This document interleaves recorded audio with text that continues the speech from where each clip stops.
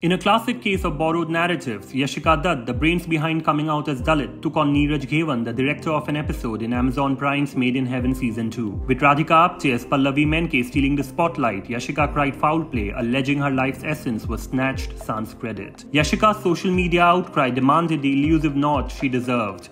She stressed the significance of recognizing Dalit labor and expressed the need to break the pattern of taking without permission. Yashica highlighted the historical erasure of Dalit stories while commending Ghewan's efforts to represent Dalits in cinema. After a bit of digital wrestling, Ghewan finally gave her a formal acknowledgement via Instagram. But wait, there is a twist. The creators who initially acknowledged her on Instagram retreated, denying Yashica's storyline origins, asserting that the term coming out in the Dalit context had been established by others before her. Who do you support in this battle of narratives? Comment below.